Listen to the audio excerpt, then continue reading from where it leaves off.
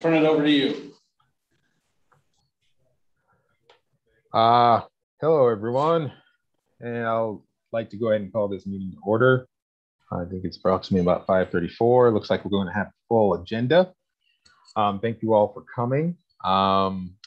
Also, just to let you know about public comment, what will happen is after calling to order, I will submit the minutes for approval. And then after that time will be public comment, general public comment. And at that time, you will have 3 minutes per person. And as a general practice, action will not be taken on the comments presented during that time. So, but just to give you a heads up, I'll go ahead and get it started. And looks like we have the minutes for approval. Yeah.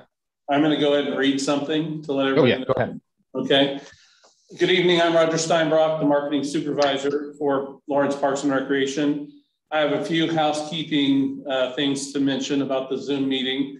This meeting is being recorded and broadcast on the city's YouTube channel and on cable channel number 25. Please remember to mute yourself during the meeting unless you are speaking. Unless you're participating during the meeting, please turn off your video. This allows the active meeting participants to be seen on screen. You will still be able to hear the meeting. When you are participating, please turn on your video. And if you have trouble, you can send me a chat in the box. It'll go directly to me. And then we can get you resolved. Please remember to state your name each time you speak for the benefit of those participating remotely. The city reserves the right to mute people or turn individuals' videos off to minimize distractions during the meeting. And now I'll turn it back over to the chairperson, Little John. Thank you, Bart. Thank you, Roger. Now I'll go ahead and move us on to the minutes. I believe you should have access to the minutes from the July 12th meeting, but if you haven't gone ahead and reviewed them, if you could do so now, that would be great. Thank you.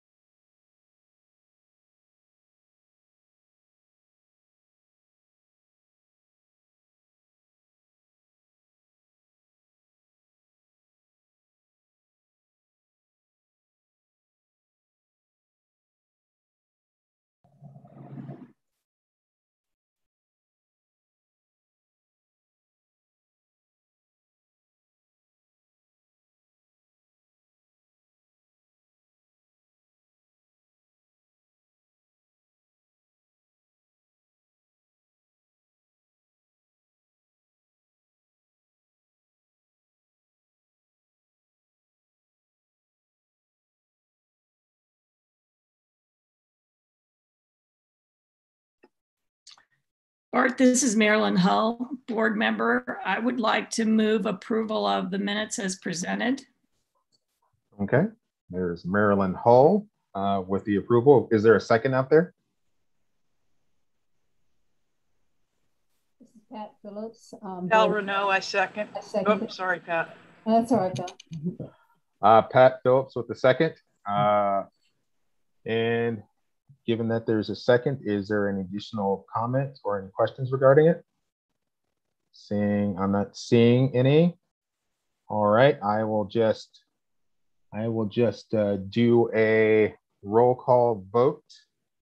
All those in favor, please just raise your hand in the affirmative. Any opposed? Raise your hand now. Seeing none opposed, the minutes are approved. All right, thank you guys. All right, and now I'll go ahead and move us on to public comment. Roger, I believe we have quite a few folks here for public comment. Is that correct? Well, I'm not sure. I think they may be speaking to an item that's on the agenda. Okay. So we might want to clarify that. Okay. If you're not speaking to something that's on the agenda already, that you have some comment to make, please let us know. There is somebody here live that has public comment. And that's general public comment? Yes, general public comment. Okay. All right. You could go ahead and just let that. I'll have him speak first, if that's all right, Bart. That sounds good. Okay.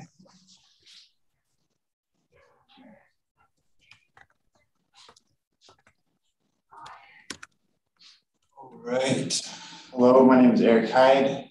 I'm sure a lot of you guys know about me, but you don't really know about me. I've been cleaning up the Naismith Park I'm on 7 weeks right now. You guys are an advisory board. I don't know what you guys do,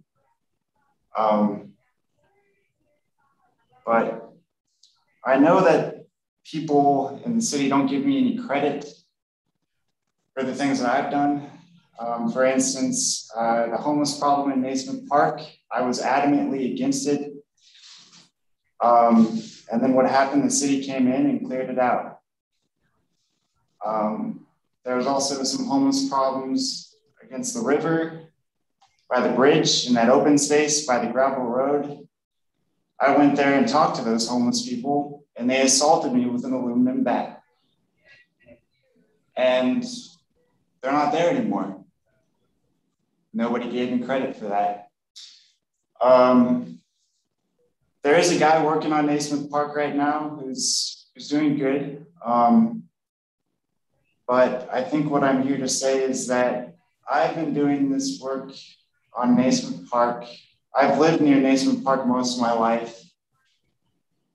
And I'm not going to go accusing anybody of anything, but the city, whoever it is, we don't need a name call here, but I will say the city, whoever that is, has not been taking care of the park for most of my life.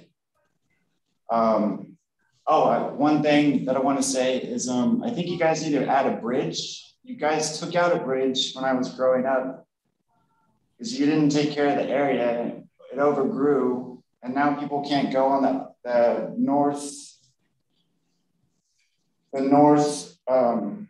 east side of Naismith Park, where the neighborhood walks around there on that northeast side of the creek.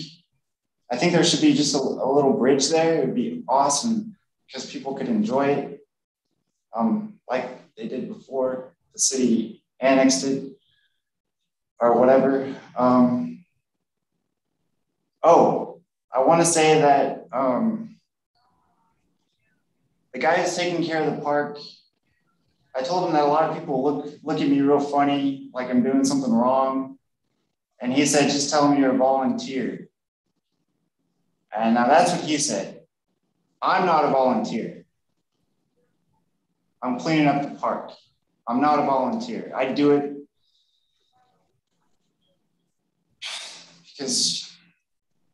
Eric, just to let you know, you're running up on the 3 minutes there. Yeah, I can talk as long as I want to, sir. I'll be respectful though. You guys do this 3-minute thing all the time. Don't do it anymore. Just listen to people. I don't have anything else to say, but I think you guys maybe should pay me or hire me. I'm not going to apply. You're going to have to call me. I'm not going to interview with you. If you want to hire me to take care of the park like I've been doing for 7 weeks and before that for years, just a little bit here and there throughout the years, you can.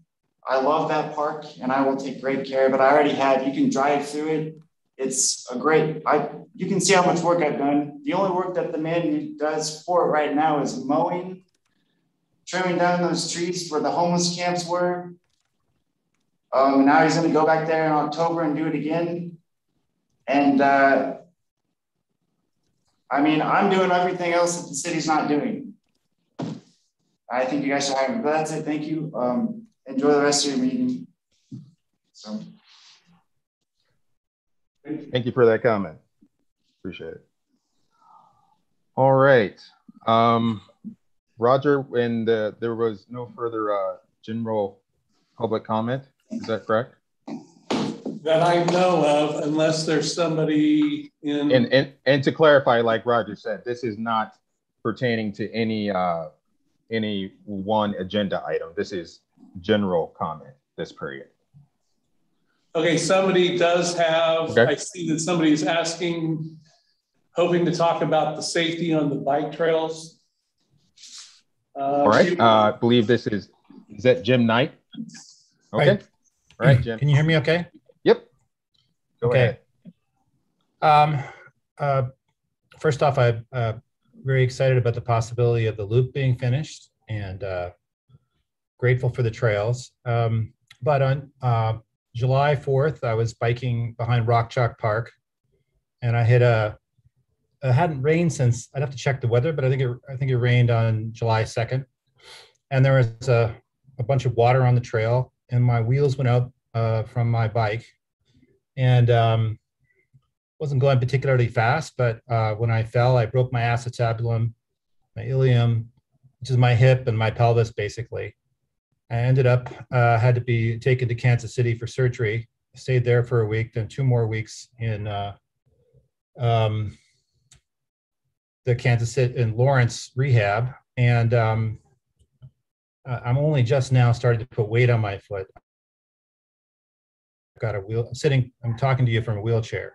I wasn't able to work for a long period of time in the way I ordinarily would work because of my injury. I was in the hospital for 3 weeks. My surgeon told me that about 15% of the people who have a fall like mine, and I wasn't going especially fast, I was just riding on the trail. I actually take that trail pretty slowly because there's so many pedestrians. And he said 15% of them die from the fall like that because it ruptures your insides. At any rate, there will be more people. When the EMT guys picked me up too, they said, oh, we've been back here before, suggesting that they'd picked other people up. And I forget who I talked to at Parks, but they sent me a picture of the trail to say, can you identify where you fell? I sent back my Strava thing so you could see exactly where I fell. But you could see on the picture that was sent back, water on the trail where I fell.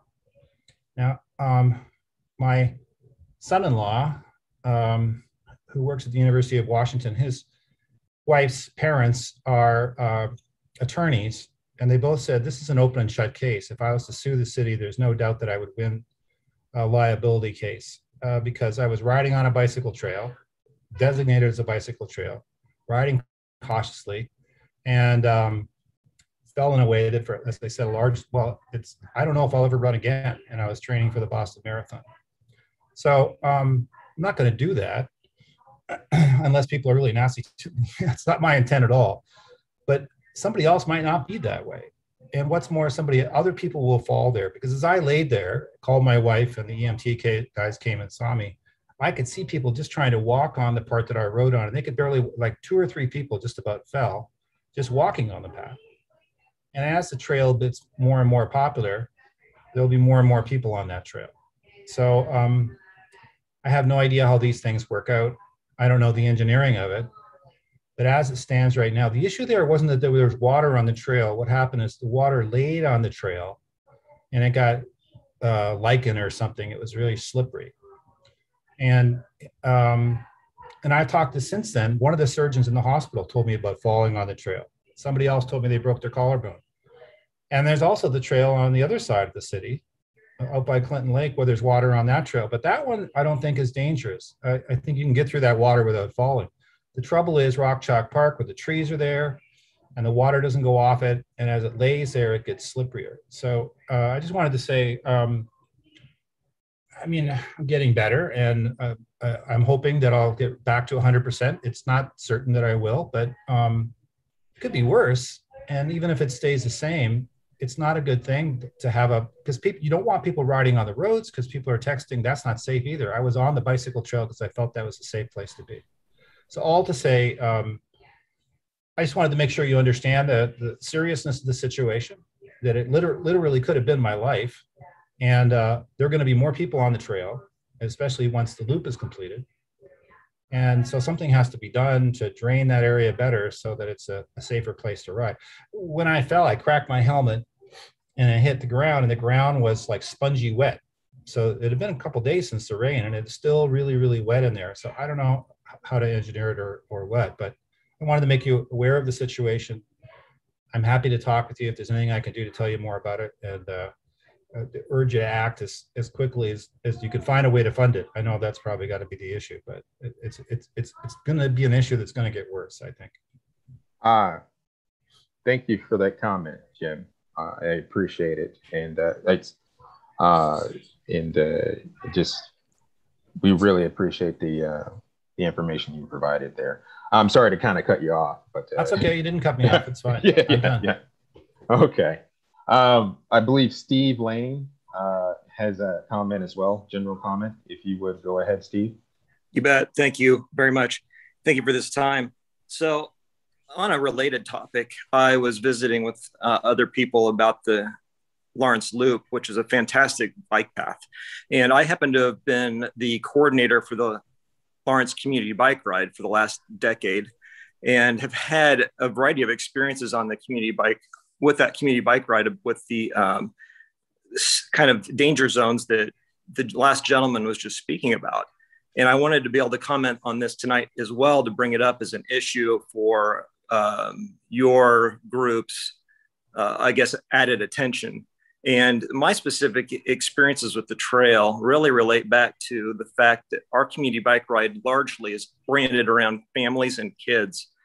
And we're always going out before that bike ride, the night before, and kind of checking the path because of these spaces that can be really slick. I've always called them slime zones. They just are like black ice almost, how slippery they are. And we've had a few of our members slip on those on their bikes as well. They'll be out riding on them and they think it just looks like harmless water, and then they hit it and the bikes just zip out from under them. Anyway, I was motivated to contact you guys because of having a friend that fell on that as well. And I thought, gosh, every year we have our community bike ride, I'm nervous about the kids going out there and hitting those and falling down. So anyway, long story short is that I hope it can be a focus, is that the places where there's the drain off that runs over the paths, that it's you can see the stain marks. So it's not like it's kind of been it's a known issue from just the stains that are left behind. I know we're closer, and the main thing I was thinking about was the area closer to the Rotary Arboretum, is the area that's on the downhill slope, also toward the youth sports complex. The soccer fields. That's where I've seen it the most, but the one that the last gentleman talked about behind Rock Chalk Park is another great example. We have a really great facility at the Lawrence Loop. I would want to have it be a place that's considered safe. People are willing to help fundraise for this if you need the money. I think it's a matter of just getting it done. I'd love to see it prioritized within the next 12 months and get it fixed, so it's just not anyone else getting hurt like the last gentleman talked about. That's all I had to say. Thank you very much for this time. Thank you, Steve. I appreciate it. And Roger, just to clarify, would we have any, if the board wanted to comment, would it be now or would it be like in general board commenting time? It would be in general board comment. That's what I thought. Yeah. Okay. And I sent you a note. There is somebody else with some public comment on fees at the aquatic centers. Harrison. Thank you, Roger. Harrison, sorry about that. If you would, go ahead. The floor is yours. Hi, Bart and Roger. Thank you very much. I appreciate it. My name is Harrison Rosenthal. I am with the board of directors of the Lawrence Masters Swim Club. I came to the last meeting and requested that you all solicit a report from the aquatics folks asking about the fee structure and how they charge the different clubs different fees. And you did that. And Lori sent us that report this morning. So thank you very much. On behalf of the board, we really appreciate that. Just a few points of clarification that I wanted to address. And even if you don't address them now, I would appreciate you perhaps taking them down and maybe discussing them later. I think that the first issue that we raised as it pertains to the fee schedule was the justification for charging double at the outdoor pool what the city charges at the indoor pool. So at the indoor pool, I believe it's $7.75 per hour per lane, and the outdoor pool is $15.50 per hour per lane. And it seems to me, based on the report that I received this morning, the only justification for that was the fact that there is twice as much yardage at the outdoor pool. And the only thing that I would reiterate to the board is that, you know, the cost of operating a pool is fixed. It costs the same to employ a lifeguard or 2 lifeguards to watch over 25 yards worth of pool as it does to watch over 50 yards worth of pool. So if you all would take that comment, I would appreciate it. The second comment that I would make pertains to, let's see here.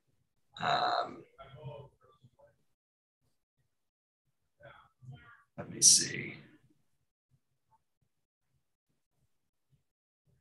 And it also seems that Lori said part of the reason for the increase in price outside was that the board or the pool, the aquatics folks, are considering this to be exclusive use for our swim club. So in the same way that private clubs like high school teams who have meets will rent out the entire pool for $200, that seemed to be a piece of the city's or of the aquatics division's justification.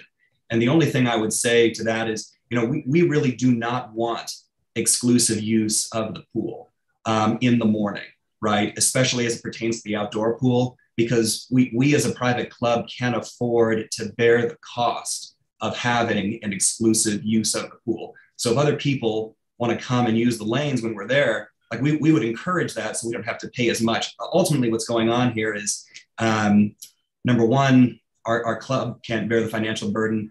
But number two, with the per hour per lane fee structure, even if we're the only club using the pool, as is oftentimes the case, we are limited to those 2 or 3 or 4 lanes, even though the entire pool is open. And it would be great if we could just go to a flat fee structure. So with that, thank you all very much for entertaining the issue. I think my colleague, Mark Bagert, who is also on the board of directors at the swim club, might want to say something, but if not, thank you all very much for your time. Thank you, Harrison. Appreciate it. Mark, did you want to have public comment at this time? Thank you for recognizing me, and thank you for taking time to hear us out. The only other thing I might mention is that it seems to be characteristic of the aquatic staff to always give us information at the last second. This morning we received this report, and you know, all of us are busy doing our jobs, and we don't have time during the day to look it over. I applaud Harrison for getting with me literally 15 minutes before this meeting and trying to go through 3 pages of a background history and put something together. But I mean, even when we are asked to submit our requests for what hours we want to swim or how many lanes we want, you know, we have a membership of quite a few, you know, 30, 40, 50 people, and they're asking us, they're giving us the request and then asking for the answer the next day. And, you know, we're not a swim club with a taskmaster who can tell all the swimmers, you're going to do what we say because we're the coach. We're, you know, a group of individuals, members, and we have to discuss it with all our membership. We just can't say, hey, you're going to do this because I don't have any time and I'm the guy making the decision. So that's a little bit of a side note. And then as Harrison was mentioning the exclusivity that was raised, the history of masters in this city, and it's documented in this background information that Lori gave us. You know, we started out some 20 years ago with city board members that said, hey, we want to do something for the kids. You know, we want to do something for the adults that want to swim. We'll just give you the time at the outdoor pool because you want it at 5 in the morning. And no one's, you know, going to come do that. And so we just negotiated, we go in, we take care of it. And then obviously we had to start paying money for it, and that was fine. But I don't think ever in any of those 20 years did anyone ever come up and say, you know, this is just going to be exclusive for you.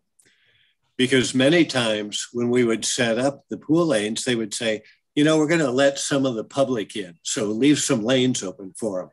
Or we're going to have the aerobics people come do the diving well, things like that. And we said, that's fine. You know, we have no problem with scooting over or anything like that. So, you know, I just think more communication, more negotiation on, you know, just a one-on-one level. I don't even think we'd have to get the board yourselves involved. You know, if people would just sit and talk and negotiate a little bit, that we wouldn't be here tonight. But again, thank you so much for listening to us, and we'll hope you'll look over some of this stuff and get back to us. That's all I have. Thank you, Mark. I appreciate it. All right. And Roger, if I'm correct, it's with any opportunity that the board wanted to go ahead and comment, would that be now or during the items of interest time? Well, I would say during your time, but if you want to change that, you can. It would just take a simple majority to change that, to be able to speak to some of those things if you'd like. Okay.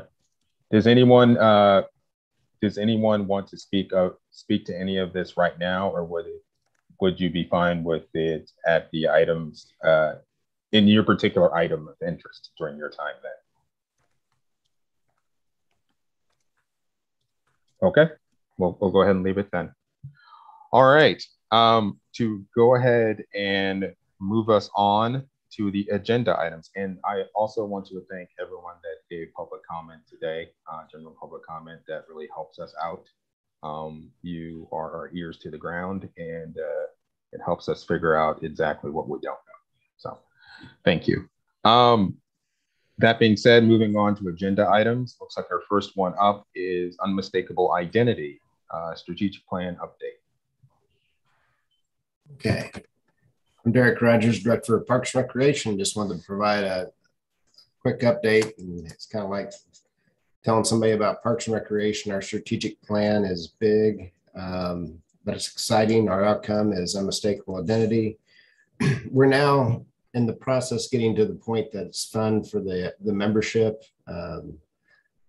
As part of the budget, you may have noticed you really didn't find Parks and Rec or any of the departments really easy to identify in the budget process. Part of that is the Unmistakable Identity, and our budget was approximately $21 million. Our budget was around 15. 6 million included the library and some Lawrence Art Center pieces of that. The Unmistakable Identity is a lot larger than just Parks and Recreation.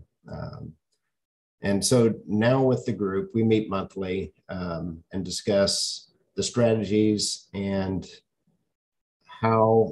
what activities we can do to increase our Unmistakable Identity. And so I just wanted to share some of the strategies and the progress indicators real quick and kind of walk through that. And then the question I would have for the board, as part of our accreditation process, we've already got a master plan. We do need a strategic plan.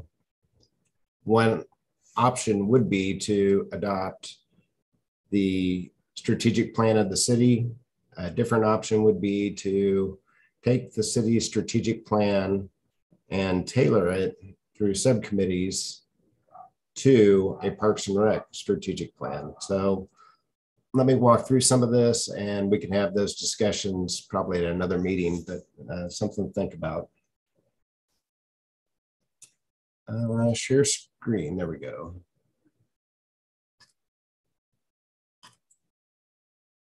Okay, I'll ask Bart to give me a thumbs up. Can you see something on the screen? Okay, great. The first part of our unmistakable identity is community engagement. And so our first strategy we look at is marketing Lawrence as an event destination for parks, recreation, community, and cultural events. The progress indicators we use are percent of residents who are satisfied or very satisfied with the parks and recreation system. And then the second one is percent of residents who are satisfied, very satisfied with the amount of arts, diverse culture, and events. The first one is a survey that the city puts out. I think it's supposed to go out annually. I can't remember if they did one last year. On that indicator, I believe the city of Lawrence came in around 84%. National average was 59%. The Kansas City Metro Parks and Recreation were about 75%. Again, we're still working on the strategies, but the activities, but I mainly wanted to run through some of the strategies and the progress indicators. Enhance parks amenities, rec opportunities to meet the needs of a growing city. Again, it goes back to the percent of residents satisfied. Invest in green infrastructure to provide attractive entrances to the city, sustainable urban forest, and inviting downtown business district. The progress indicators, percent of residents satisfied, number of trees planted, removed, and maintained to create a healthy tree canopy. If you've been following our horticultural department, we've had two icons in the Parks and Rec department, Crystal Miles and John McDonald, who just retired, 76 years of experience. I equate Crystal to almost John, the Johnny Appleseeds of the city, with why we're so green and why there's so many trees. So it's pretty awesome that their legacy in the Parks and Rec landscaping will live on for many years, and we're blessed to have that in our city.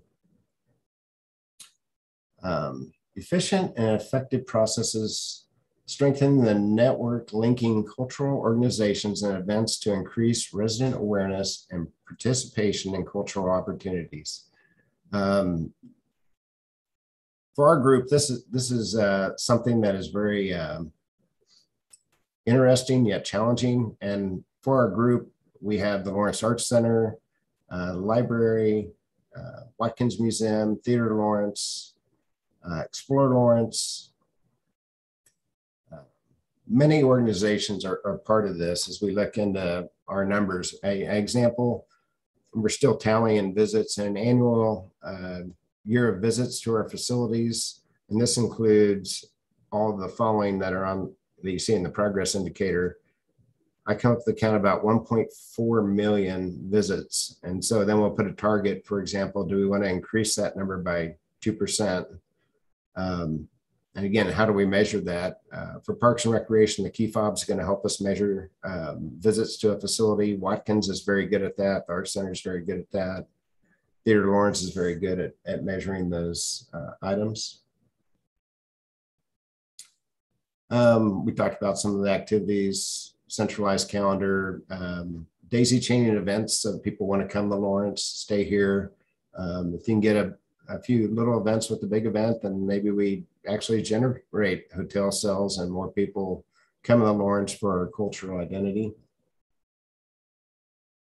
This one is, I also really enjoy. It's equity and inclusion.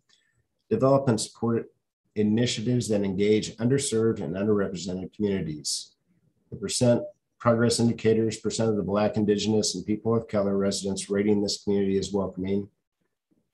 Second one is percent of residents who believe their culture is celebrated in the community through festivals, parades, etc. And then percent of scholarship that is met for recreational programs. You know, one of the things that after we can get the new assistant director for recreation hired, and we'll also have a couple marketing event specialists to help with this unmistakable identity, is one of the things we discussed is the need for more scholarships, not just for youth, but a scholarship for all ages. So how do you do that? It might be somebody with middle income that is in the lower end of the economy, yet would like to play softball, things like that, or somebody that's a senior on a fixed income. And I think we can do that. The city managers talked about this, and I know MSO started some of it. It may mean we increase fees a little bit, but we also provide a scholarship opportunity for all ages, all populations in the city of Lawrence. Another note, if you've been paying attention to some of the city commission meetings, one of the individuals that speaks is calling out the city, in particular the part-time employment and the living wage. Something we're working on. We won't have it fixed really quick, but we are looking and working to raise the part-time wages. The living wage in Lawrence, the last number I saw was around $13.74 an hour. Some of the discussion items we have is if you're a high school kid and it's your first job, do you need a living wage or you just need a job? Versus somebody that's a part-timer year over year that's serving the city and the community that really does need a living wage as a part-time individual.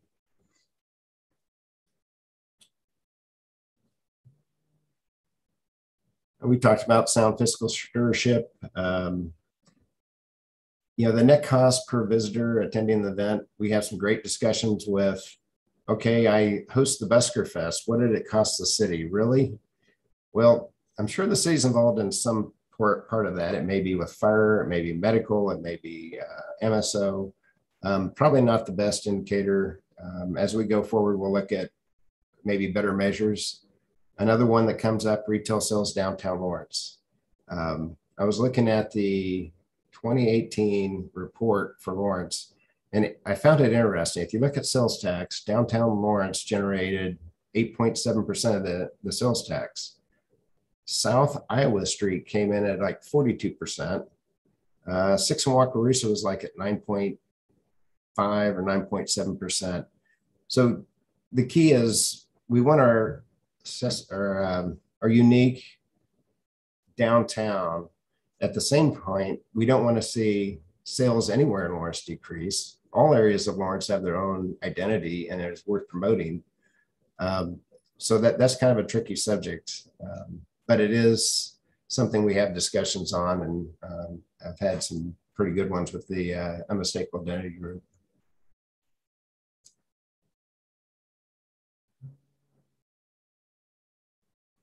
And it was just some of the things we kind of kicked around. If you think about a vibrant downtown, one of the things that we think about is if you see a high vacancy rate, you see a lot of empty buildings downtown, that makes you not feel that it's very vibrant. If it's a turnover, that's another thing. Lawrence obviously has, I think, high retail rent downtown, and that makes it difficult for some businesses to stay.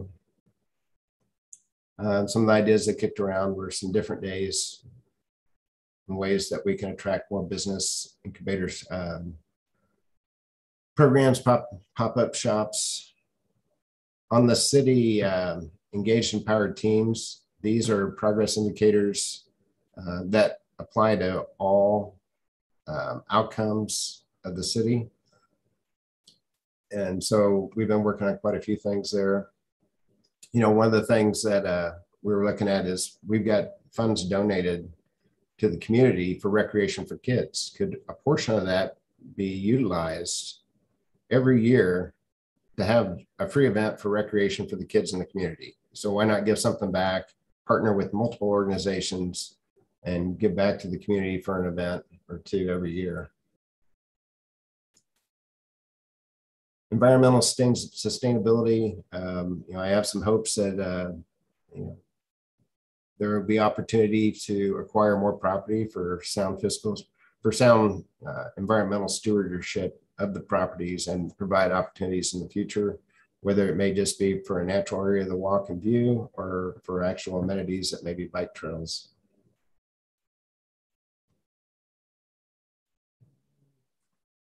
I will stop sharing at this point and just ask, are there any general questions or discussion about an update on the unmistakable identity?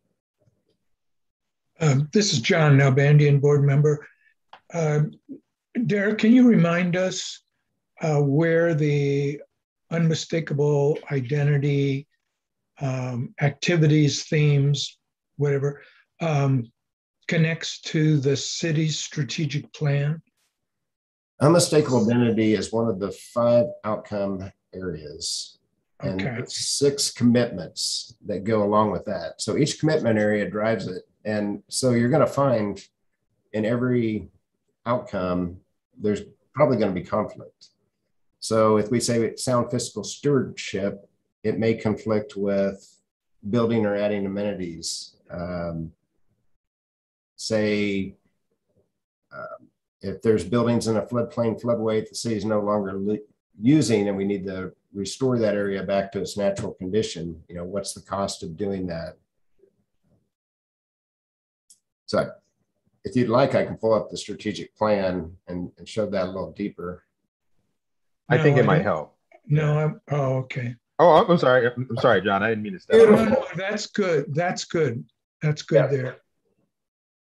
I don't know who pulled that up, but thank you. Is that Roger? Awesome.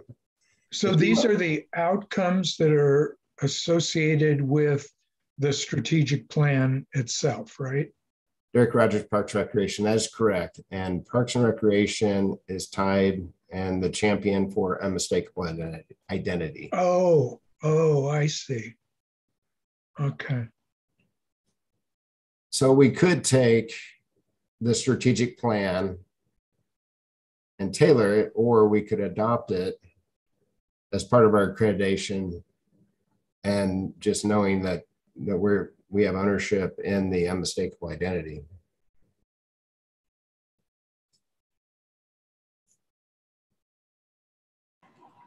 This is Val Renault, board member. Derek, would you say that again? Parks and Rec is tagged or responsible for the unmistakable identity? Yeah, Derek Rogers, Director for Parks and Recreation. Each one of these outcome areas has a champion, and a champion. Okay. It's tied to department, and Parks and Recreation is the majority of the budget of unmistakable identity, and that's what made, I think, we're still using priority-based budgeting. We're still funded basically like we were, but this is where I think we're transitioning to, and so. As we tie to that unmistakable identity, I think as the community goes, so does Parks and Recreation. This is John. Can I make one more comment while I'm on? And I'm sorry. It's a detail, but and it ties into the diversity that we'll talk about later. In addition to Black and Indigenous and people of color, could you add people with disabilities as part of diversity? And there may be others, you know, elders, but they are definitely part of diversity, I think. And, thank you. Yeah. Okay. This is John Nalbandian again. Derek, I think one of the things one of the aspects of this that stands out for me of the unmistakable identity is the connections that you are either making explicitly or implicitly with other community entities. And I think, looking at the broadest themes of what's going on in municipal governance these days, the idea of network leadership is becoming a very important aspect of strategic planning.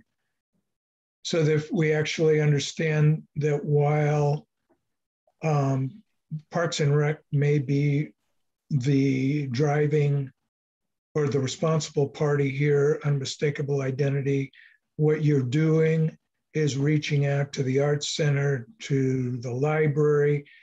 In terms of accreditation, I think that would be very attractive. Derek Rogers, Director of Parks and Recreation, you hit the hammer, you hit the nail right on the head with the hammer. in a lot of ways, the beauty of networking and partnerships and collaborations is Parks and Rec doesn't have to do all the work. We may put the pieces together, and it's working with KU on their KU homecoming, which this year I believe is going to be on their campus, but it's just talking with them and saying, hey, you could expand this if you do something here, and here's some partners that would be really easy and make this thing big and add to our identity. So yeah, you're spot on with what we'd like to see. Hey, excuse me, Derek, this is John Blazek, advisory board member. I enjoy looking at all this data. This is really cool. And I've been here 9 years, but you had something about the taxes on the south end and the north end. I mean, I would hope the city leaders, and I don't know if they've not talked to any business owners down there. There's a reason why downtown is dying. I mean, A, the parking. B, it's absolutely filthy down there. And 3, it's not safe. We don't go down there anymore. We go south. And I would think the city leaders would have to give the business people an owner or an opportunity to go out and talk how they've lost parking due to the outdoor eating, which I think is a good idea. But wow, it's just, people are just dying down there. That's why you have so many vacancies. So I would think that political leaders of this community would not just shove this under the rug, because I hear so many people, and I'm one of them. I don't go there anymore because of those 3 reasons. So, but I do like the data, and I hope they try to revitalize downtown, because it's sure not what it used to be 5 years ago. And Derek Roger, Director of Parks and Recreation. I'd say in the last 4 months, I spend a lot more time downtown in the evenings and just walking the streets. And my perspective is probably a little different. We'll all have different perspectives on feelings of safety. But I find it interesting to see who's downtown and who's partaking. And I see a vibrant downtown at night. I see a lot of people out eating. I see a lot of people from out of town. I see, walking across the street on the back parking lot of Vermont, almost getting run over and feeling like I'm in the plaza in Kansas City, because it's not the Lawrence neighborly, hey, I'm a Lawrence resident, I came downtown to have dinner tonight. I see a lot of kids. I see more vacancies between the 10 and 1100 block of Mass, which has struggled the last few years. COVID probably got some of it.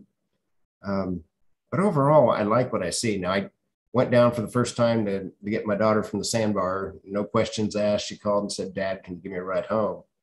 And so, yeah, 11:30 at night, I've got a different feeling when I'm downtown. But at 7, 8, 9 o'clock, I'm not feeling too bad down there. And we do have our folks helping out. The sidewalks went well. We blew the area down. There is always room for improvement, John, and I agree. That's an area we need to work on. So. And this is John Blotz again. I think you just ought to give the decency to respect to the board or the owners, business owners, a survey to ask them. Yeah. Get their thoughts, because that's not what I see at all. So. Okay. I appreciate you approaching that. Thank you. Okay. Thank you for that comment. Does anybody have any further comment regarding the strategic plan? I have one. Derek, is this just more of an update, kind of thing, or do you need any input from us, or just to keep us in the loop, which I'm hoping, kind of thing? Is that what this is? That's what this was keep us in the loop. If you have strong feelings, if you think this is something we would like to tailor as a group to drill down, I think it can be done for a Parks and Rec strategic plan. It's required for accreditation. We have a master plan and we need a strategic plan. I know other cities have accepted their city strategic plan as their own, and that will meet the requirement as part of our accreditation process. And maybe that's the best way moving forward, that we can keep the accreditation moving forward. Bart Littlejohn, Chair, Advisory Board again. Where are we? How old is our master plan again? 2017, about 4, almost 5 years now. Okay. Yeah, I think our last one went, Roger, how many was that? 17? Ideally, no more than 10. I would say park staff has done a phenomenal job, Mark, and of keeping things moving and plugging away and filling those squares. And it's probably about time for another master plan or getting it on the schedule. Okay. Yeah. So I'm just trying to track, it's like how strategic plan flows into that, also, the overall strategic plan with our CIP and things of that sort. So gotcha. All right.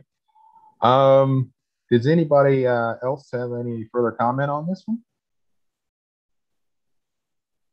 Okay, that's all right. And was there any public comment on this agenda item? All right, I'm not hearing any. Okay, I'm sorry, go ahead.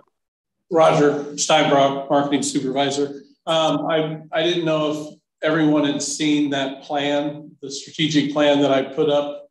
I'll send you a link to that document if you'd like, so everybody can have it. Or has everybody seen that document already? I'm pretty sure it's been circulated around us a bit, but I don't remember too much of it, so you might send it again. I'll put myself out there by saying it.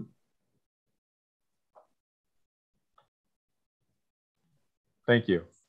All right. I'll go ahead and move us on to our next agenda item, which is discussion on a draft plan for regarding diversity, equity, and inclusion.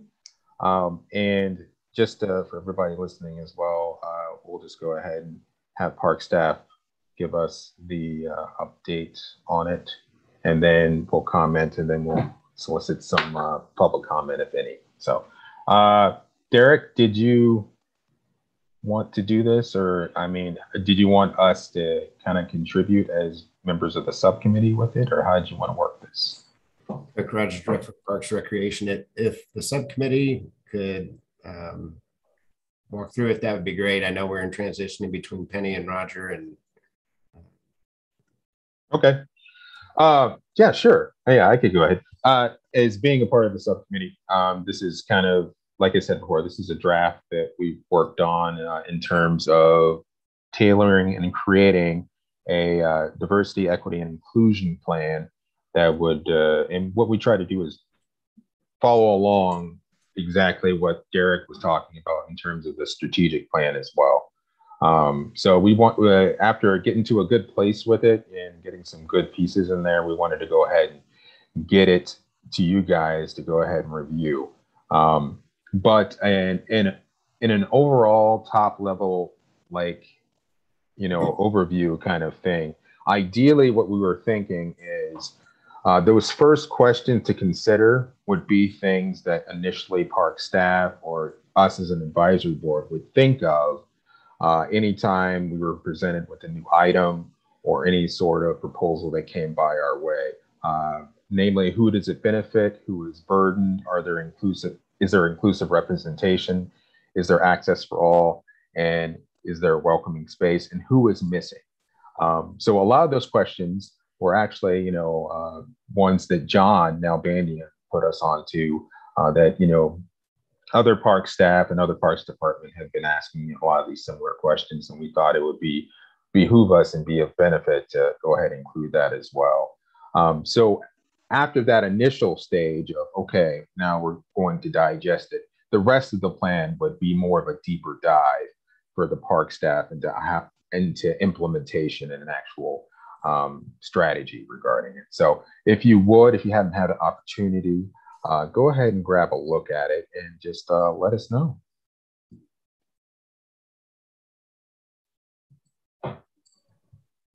And Derek, feel free to jump in with any points. I know that you probably weren't a part of the meeting too much, but any points you want to add? And also, I'm sorry, others of the subcommittee, please feel free to jump in as well. Hey, Bart, this is John Blozick, board member. I read all that, and I think it's a great idea, but I have a couple questions. Now, I got lost. Is the city given in Caw Valley the land, or is it a city Caw Valley? Is it cooperatively? How's that going to be, Derek? John, yeah. we're on the diversity, equity, and inclusion plan right now. That's our next. Well, no wonder I felt lost. Sorry. No, that's all right. That's all right. I thought you went on to the Caw Valley deal. Nope, you jumped the gun a little bit. So you're a good man, brother. Thank you. All right. Not a problem. Bart, this is Val Renault, board member. So this is addressing more the process. Is that right?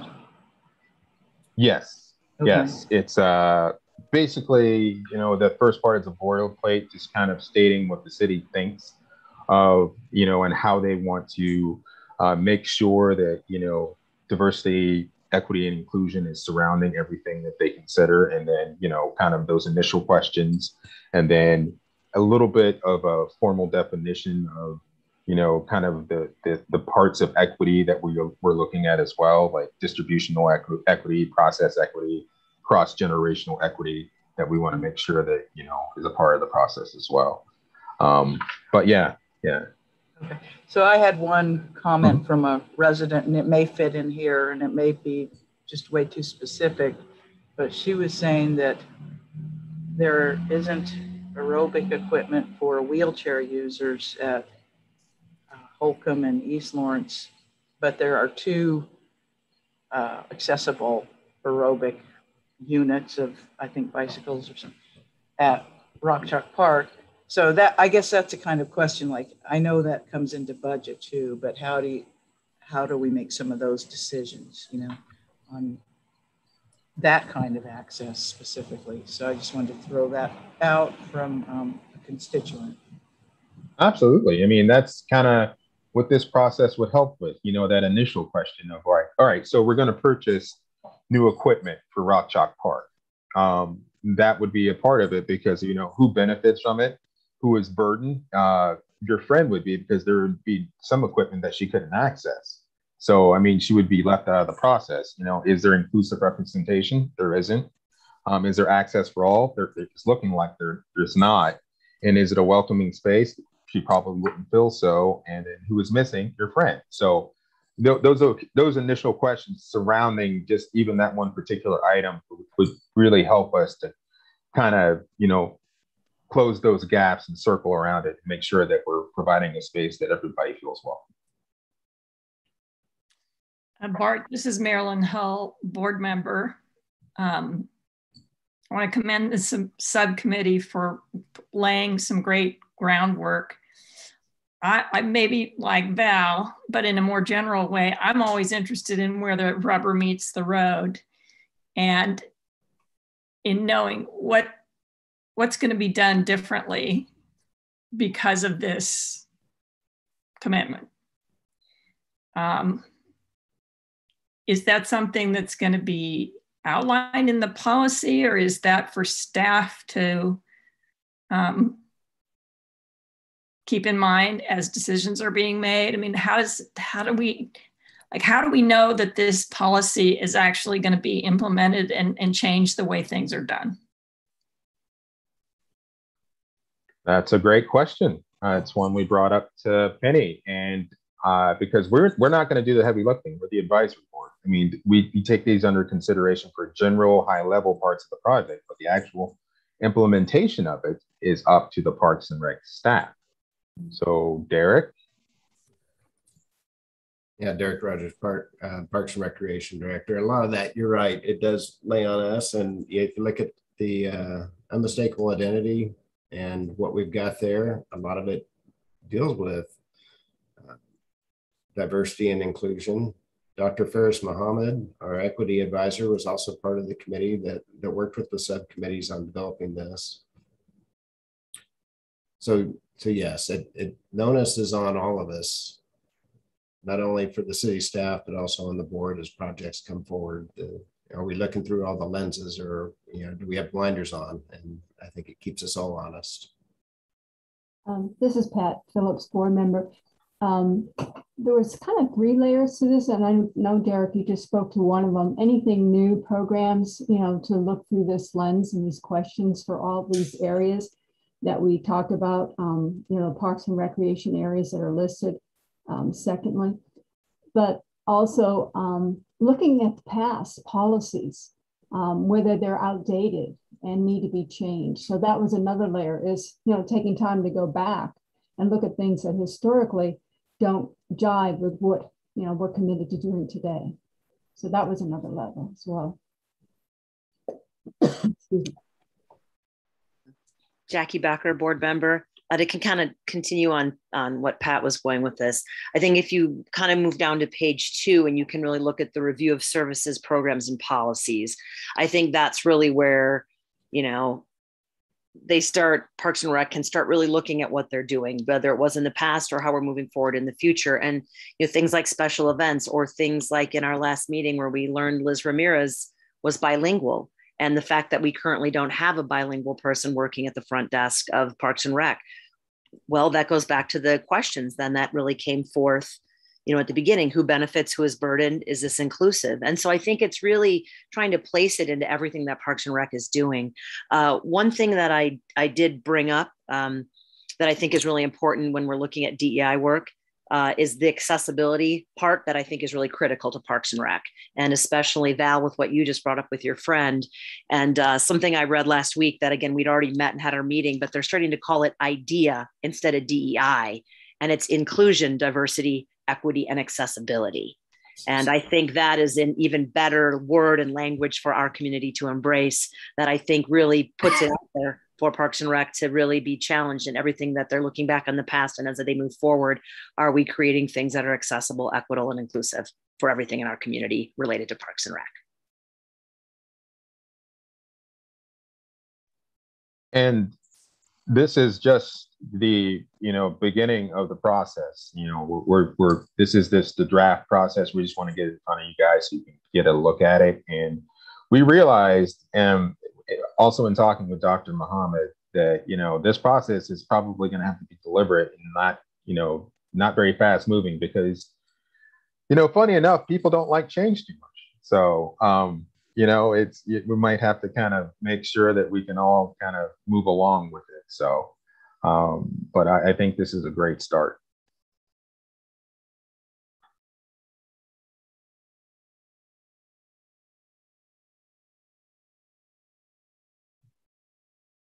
Do we have any further comment on the draft itself? And as well, you know, if you guys, some of you need to go ahead and sit with it and think more about it, just please feel free to. Like I said, this is just the start of the process.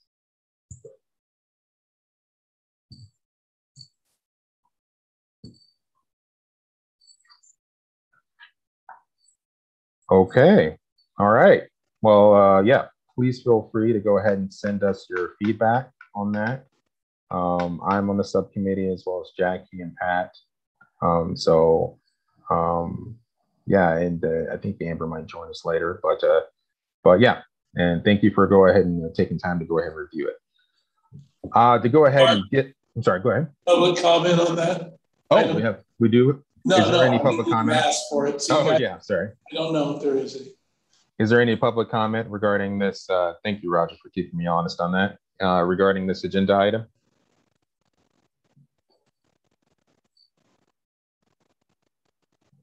Not seeing any. Are you, Roger? I got something that's, it's more on the soccer. So yes. Okay. We'll go ahead. Okay. All right.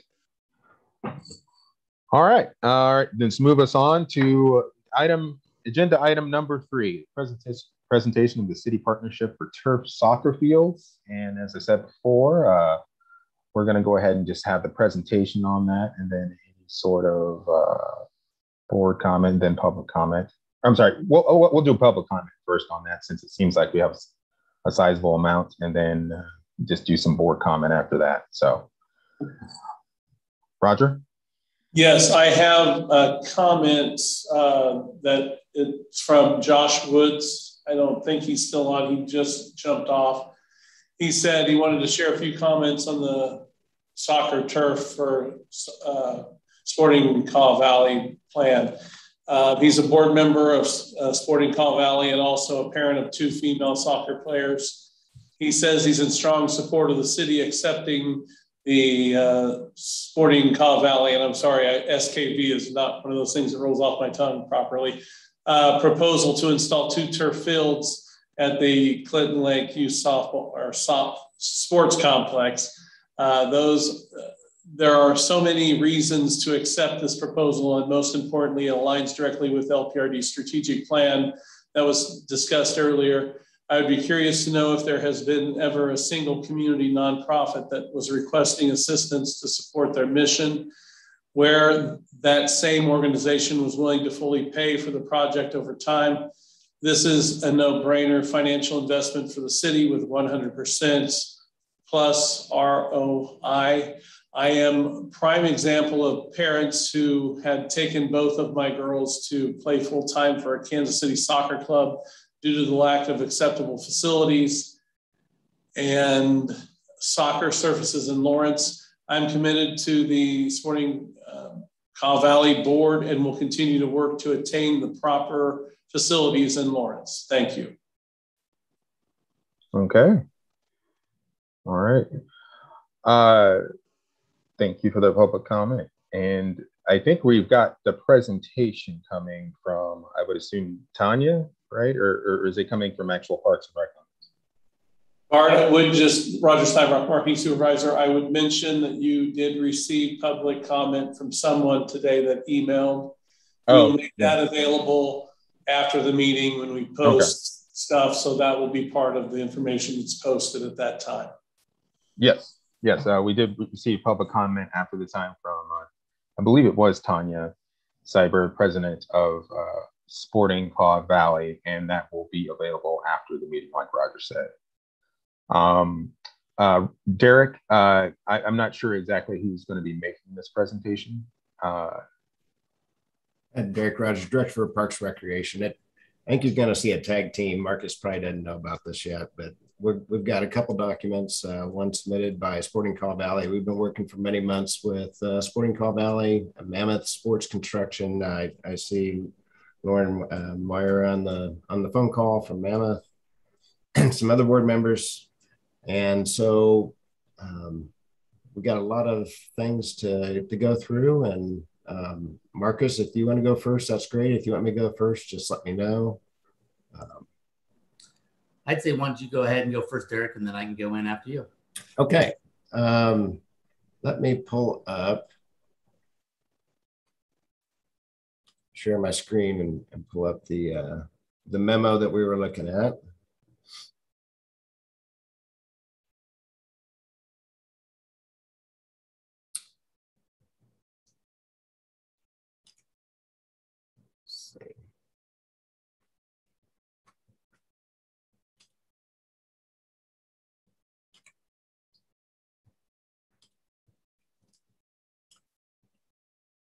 I'll walk through this pretty quick. So as we discussed, I think Sporting Kaw Valley and City of Lawrence both see a benefit to the community on having artificial turf in Lawrence. And for our community members, I know Sporting Kaw Valley in Lawrence is, they deal with rainouts, whereas artificial turf, they wouldn't have that. They'd be able to play longer seasons, go longer.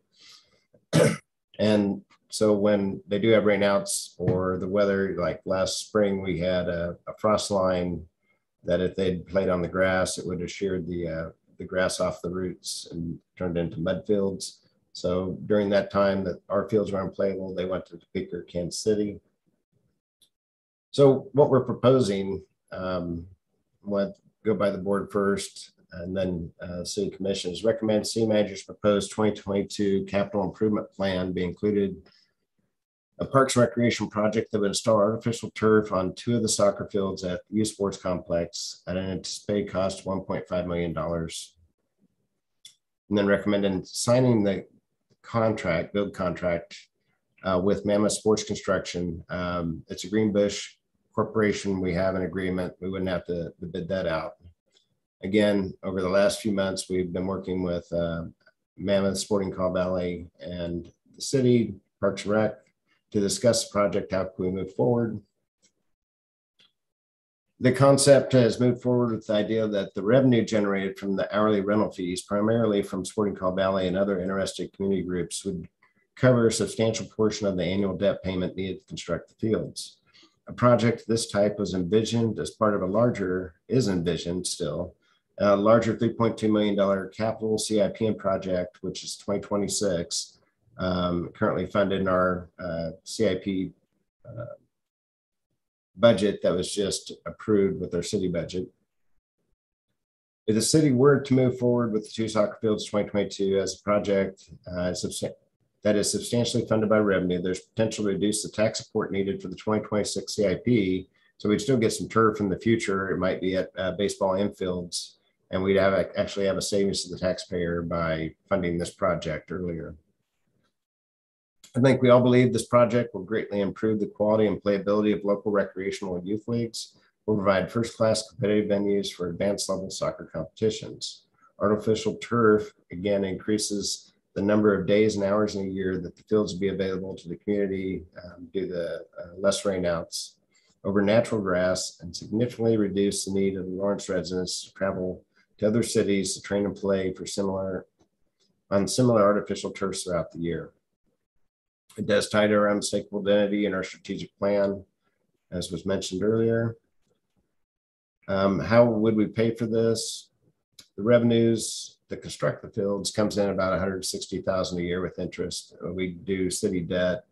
If the project were to be approved, the CIP amended, then there's a 60-day wait period where somebody could protest the project. I don't anticipate that would happen. And then with core approval, the project could begin with groundbreaking.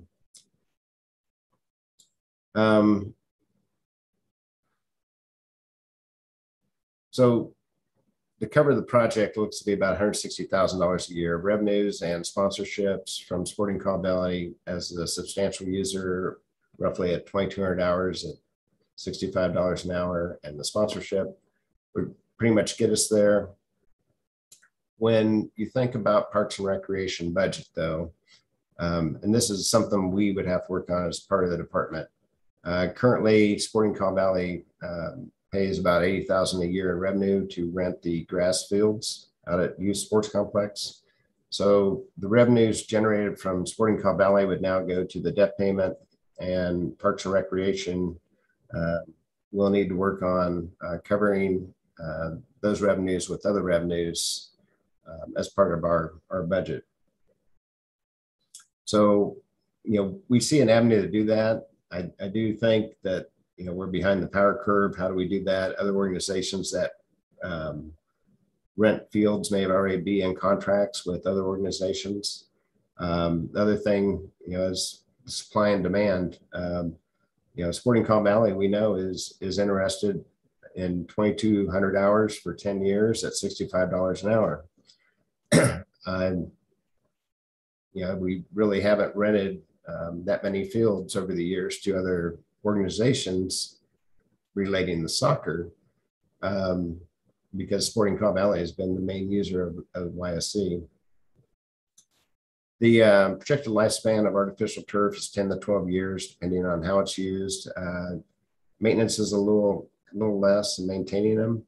And then at the end of life, there will be a need for replacing the turf, which is usually at a substantial decrease in cost than the original install price.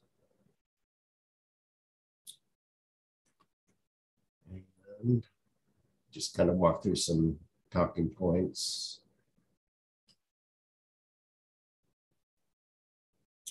Other user groups and individuals who rent the fields, not only on the hours not used by Sporting Call Valley, it would be available for the community, but also the grass fields would have more time for the community.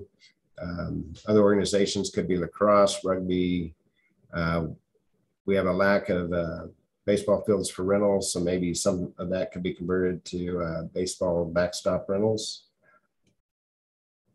Obviously, some of the benefits of artificial turf: increased playability, not subject to weather, rainouts, frozen ground, or needs to grow grass, pesticide free, can't say it's 100% free because there may be some spraying of weeds around the area. It does save water. Drawbacks of artificial turf, there are high initial costs. We talked about the lifespan. They tend to last 10 to 12 years. It may cost in a future CIP $600,000 to $1 million to replace that at the 10, 12-year mark. Higher surface temperatures during the summer than natural grass, could be about 20 degrees higher in some instances.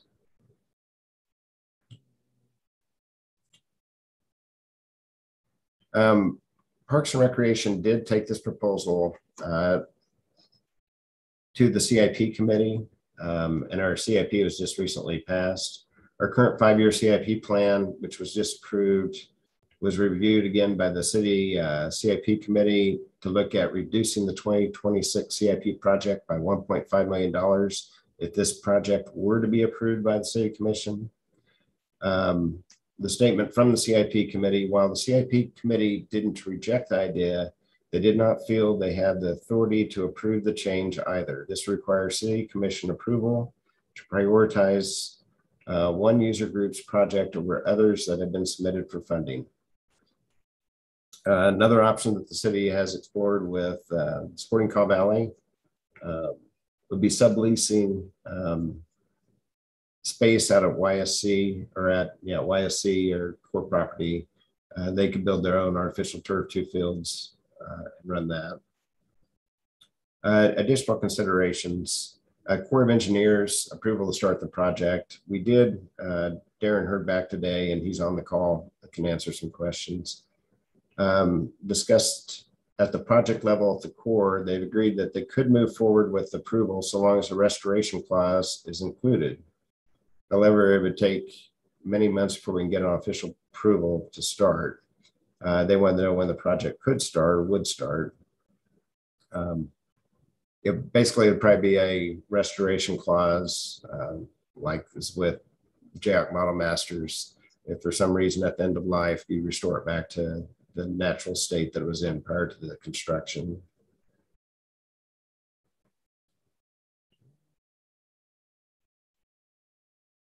And obviously one of the top goals of Parks and Recreation, health and wellness of our community members, organizations like Sporting Call Valley, Lawrence Youth Football, Lawrence Mountain Bike Club, help provide opportunities to Lawrence residents, and Parks and Rec.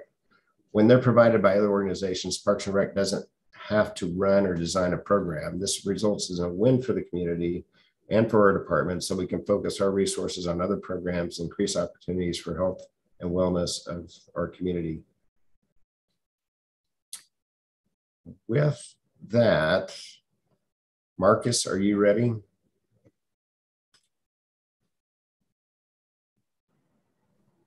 Sure. Let's see here.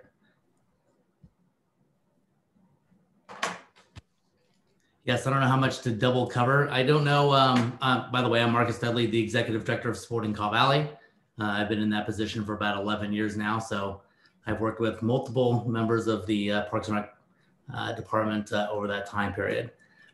Did all of the advisory board members have an opportunity to read through the proposal that we had shared? Okay, that's good, because that gives a little more maybe context into how long we've been out at that complex. Obviously, it predates the involvement of Parks and Recreation in the city. That's been our home for almost 35 years. And we've been providing soccer now for almost 40 years in the Lawrence community. I know Derek had talked about this being a couple months in discussions. For us, it's been closer to 18 months to 2 years. I know we had approached the Parks and Rec department about looking for a possible partnership back then at that time and sought approval to gain a geo survey, to do soil samples, and to see what these costs would actually be to have 14 and 15, 2 of those fields that we're talking about, converted over to turf at that time. That research and investment was done on our own behalf so that we could get a proper evaluation of how much it would cost to have 2 turf fields built. I will tell you that of our competitive players, which we have about 600 of them, none of them play games or practice on turf. I'm sorry, none of them practice on turf, and all of them play games on turf in Kansas City. So we do not have a single competitive player who is practicing on the same fields that they compete on. And it certainly doesn't help prepare them for high school as well. So after kind of realizing that this is a major need of our organization, something that our members have clearly articulated that we want, that was the reason that we approached the city about looking for potential solutions to partner. And there's been a couple different solutions, and Derek's mentioned them. One was to see if we could partner directly with the city. Another was to move off site and to build our own facility, which we've had we've had some individuals offer some potential land for that as well. And then we've talked about this kind of lease option of where a portion of the land at the core would be leased to us, and then we would build. Both of those last two issues, the moving off site and or leasing the land to us, we felt were not the most ideal, in part because it doesn't solve your gap, in terms of the $80,000 that you would lose, and or doesn't really create an opportunity for the city and the other members of the community to benefit from that project. So with all of that in mind, we approached Mammoth, who we've known through a variety of different, I guess, potential opportunities. And they gave us a bid. And at that time, the bid, I'll be honest with you, was much higher. And so we went back to the Parks and Recreation Department and said, what if we could make this part of a much bigger deal in terms of, could we build in football, could we build in baseball, and would that bulk pricing be able to drive down the cost of all these things? And so Mammoth came back and gave us a proposal of all of those items. And that's kind of where we see the price now. And Mammoth has been excellent about not increasing the price, even though all the rest of that work would not be done at the same time. So in talking to the Parks and Rec Department, we've really been looking about how could we fund this. And I think from our perspective, our approach has been, could we take on the entire financial burden? As you saw, the proposal is $1.436 million. I think at a 1% interest rate, which I think Jeremy gave the information to Parks and Rec, it would be about $1.57 million to complete the whole project. And after long discussions with our board, we were willing to commit $1.6 million over 10 years to completely fund the project. With some caveats, obviously, that we have priority utilization, like we have at the complex for quite some time, that we have the ability to make sure that our members are covered. 2 fields, quite frankly, isn't even enough. It only covers about 70% of our need, but that's what we felt we could afford right now. And so that's why we've offered that amount at this time. We thought that this was also the best opportunity to partner with the community because, I know Derek had mentioned the $80,000 gap that you guys would be missing from not having us rent as much grass space. In fact, I think it's close to 11 fields, 9 fields, and then 2 turf fields, which is a significant difference. So from our perspective, we really felt like this was a no-brainer that by partnering with us, it really gave the city 4 ways of recovering those costs.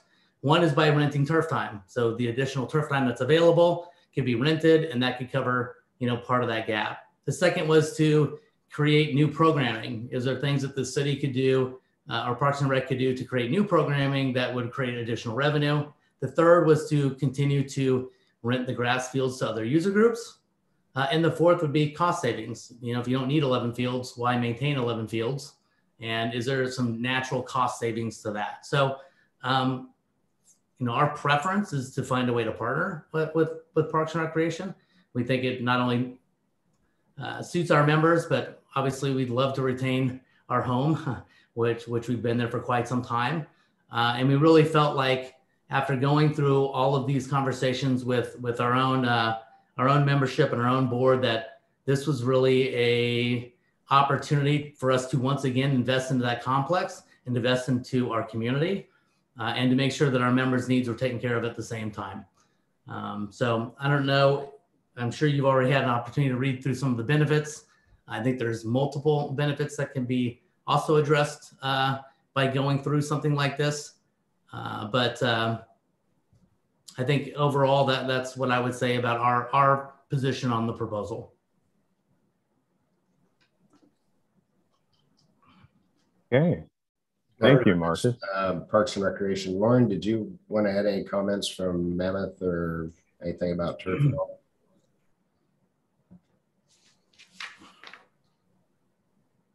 You're muted, Lauren. Sorry about that. That always happens to me. I just had to take a toy away from my dog because it was squeaking it. But just wanted to kind of introduce Mammoth and say that, you know, we are a company that was founded on a lot of values and principles that align with the city of Lawrence. Our company grew up in Meriden, Kansas, and you guys are our neighbors, and we just want to do whatever we can to help. Thank you, Lauren. Hey, Derek. Yeah. I forgot to mention a couple of things real quick that Lauren just reminded me of, seeing her there. You know, there's a couple other reasons that I did want to mention that I didn't have in the proposal. You know, I think one of the reasons that we're trying to get this pushed through to November is, one, there's a cost discount to doing it in off-season time. So it's in between our seasons, which is super beneficial. It's during the down period of time for Mammoth, which means that we're actually knocking off another, I don't know, $100,000, $150,000 plus off the total project cost. So that doesn't affect our own programming. And obviously it helps reduce the price. Obviously the need is now. We've needed this turf field for several years. But the other thing I think is to consider is that the price of turf isn't going down. And if we keep waiting, it's only going to get more expensive.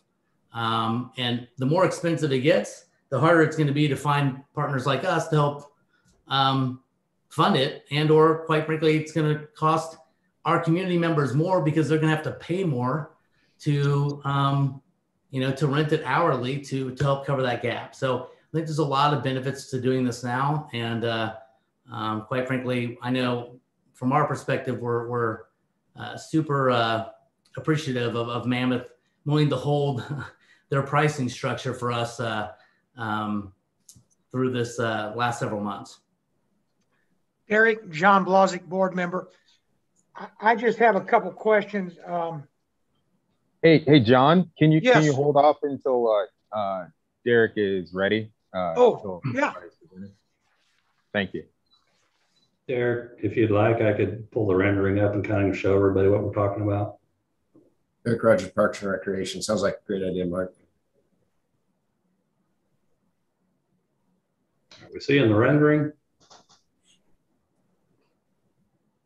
Yep. All right. So just to give you a visual on what we're looking at, this is the youth sports complex with a little bit of artistic work. So right now there's 5 football fields, 1, 2, 3, 4, 5. So this is a future add. The 2 fields we're talking about are 14 and 15, which are right here. These are currently in place. The lights are currently in place. These are grass fields right now. The parking lot goes to about right there right now. So what we're proposing is turfing these 2 fields and then extending this parking lot to make this a little bit of a self-contained corner. These fields would also have cross fields on them. So U12 fields, there'd be 4 U12s, which is about the size of these grass fields here. So what this proposes is a future phase is potentially moving 2 of the football fields up to this corner, putting in a stadium type facility and maybe another turf field. That would be later on. The 2026 proposal we have in has artificial turf infields on these 8 baseball diamonds, which again improves playability. So what we know and what we've talked about with Sporting Cow Valley is they would utilize this area, but they'd also have some need to pick up some of the grass fields still on, you know, to run their full program, because like Marcus said, they can only run about 70% of their program on the artificial turf. So we'd still be working with them a little bit on the grass fields. And we know there's potential for baseball, softball practices out on those grass fields if we did something with infields. We think there's football practices that could take place out here. We think there's maybe other soccer groups that will want to rent space. So anyway, I just want to give you a visual on what we're talking about.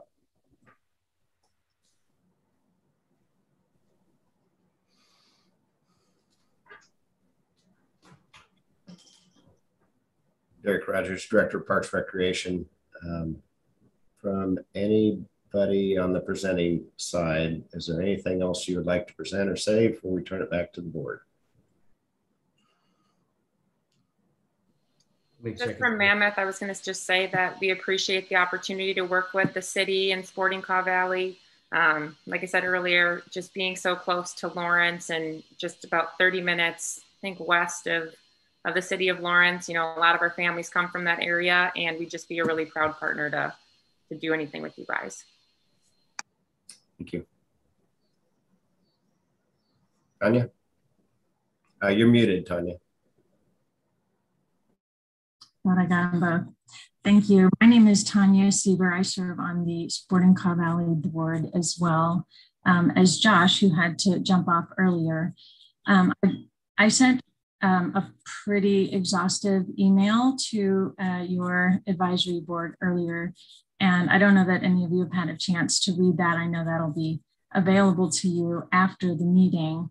But while I had the opportunity in front of you, I just wanted to mention that in your 2017 Parks and Rec Master Plan, which Derek referenced earlier when he was talking about this strategic plan, your second goal, as stated in the master plan, is to prioritize the maintenance and or upgrading of existing facilities. I'm quoting the document here.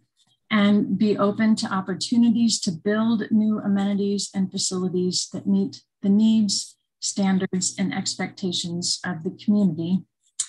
And one of the bullet pointed specified items under that goal is, it was called the Youth Sport Complex in 2017. We now call it the Clinton Lake Youth Sport Complex. But it specifically states to improve to tournament level fields. And there are several other improvements to that complex that are included in your master plan. But this is a stated goal of your department that's been in place, you know, going on 5 years now. And it is the desire of our organization to basically hand you, by fully funding, this checked box on your master plan. And it's extremely important to the sustainability of our operation. We serve players ages 3 to 19 at all levels of competitiveness, from 3-year-old little sporties to the rec teams that I coach. I coach little 2nd and 3rd graders, and I adore that. And they play on the grass and they're ecstatic to do it. But we also have a commitment and an obligation to our competitive players who are positioning themselves potentially to play in high school, to earn scholarships to play in college. You know, many of them dream of being semi-pro and professional players as a career as well. And the development of these turf surfaces for those players in particular is essential. And our ability as an organization to attract those competitive players and maintain them is diminishing year over year over year as clubs all around us, from Manhattan to Topeka to all over Kansas City, north and south of us, have the opportunity to play on modern surfaces, right? Soccer, the game of soccer in 2021 is played on turf. And with the exception of our recreational program, where grass is definitely the preferred surface, for the rest of our membership, this need is critical. And it's for that reason that we feel strongly enough about partnering financially to the tune of $1.6 million out of our coffers to make this a reality. And we really appreciate your advisory committee considering the benefits of this project. And we're here seeking your blessing to move forward this fall so that we can accomplish the strategic goal with the current pricing that Mammoth is generously guaranteeing for us. So thank you. Those are my comments.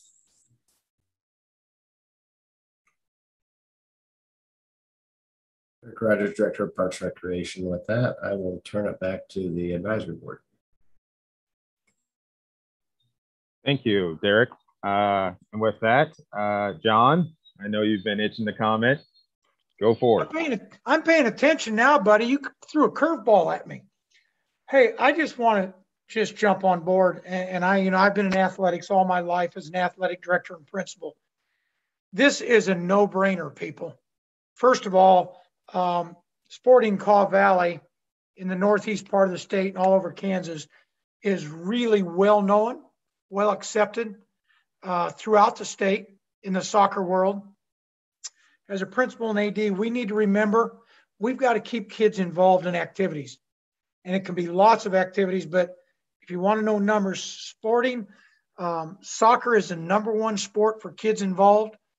It outnumbers football, basketball, baseball, softball, everything. And we can have that right here in Lawrence with the Caw Valley, Sporting Caw Valley with us. This is a no-brainer. I know Mammoth Turf, they do a great job. I just think we need to look at this, people, because the no maintenance, all weather.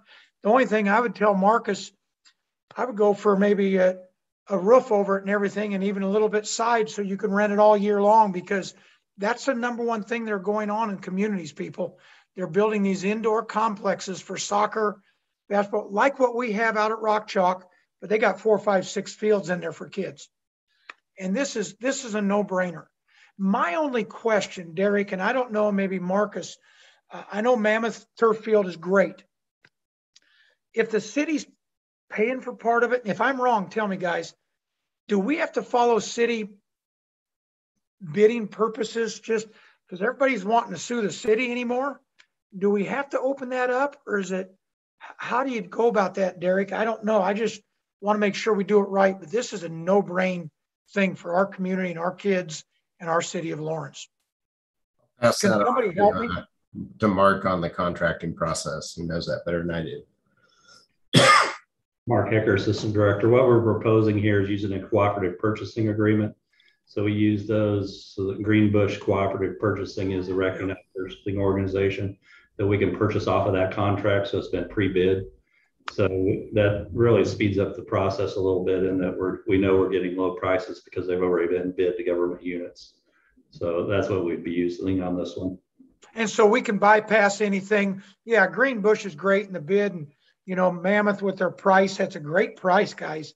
But I just wanted to make sure somebody didn't come back and say, hey, why can't we bid on that if that's a city project? See where I'm coming from? Mm-hmm. Okay. Yeah, we've used the purchasing procedure in the past. Again, this goes all the way to City Commission for final approval. So that's what we were recommending. Good. That's all I wanted to say. It's a no-brainer for our community, people, and our kids. Nice job, Marcus and Lauren and Tanya.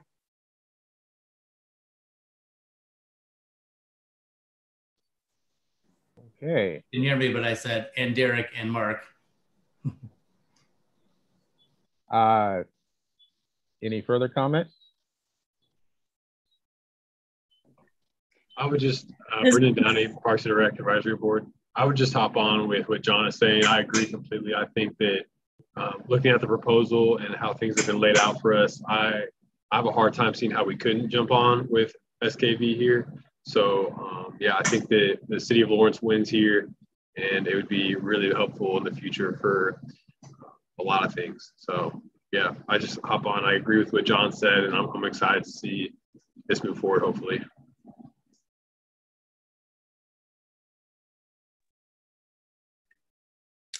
This is Marilyn Hull, board member. Also want to pile on the praise. This looks like a great and exciting proposal. And somebody who did a lot of driving to Kansas City when my kids were in sort of the elite level of athletics, I can tell you there's going to be a lot of Lawrence families that are really going to benefit from being able to keep their driving time down and their kids' activities in town rather than being on the road all the time. I am a little curious, Derek, on the proposal included, it looked like it included $88,000 a year in new community use. And I guess I'm kind of curious, like, how did you come up with those numbers, and what kinds of uses do you foresee, and how likely are they?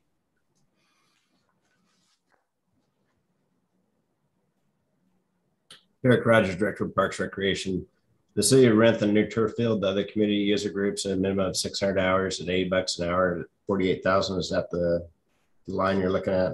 Yeah, there were two lines. There was the 48,000, and then there was another 40,000. Yeah, that had to do with community use. And for Parks and Recreation, you know, that's one of our concerns, is just the timing. I think, you know, I've talked to Marcus. I think our first year, if we push this forward, is an unknown. The unknown of the department is what is the demand for artificial turf outside of Sporting Call Valley? We know Sporting Call Valley will use 2,200 hours a year, $65. So how do we support it?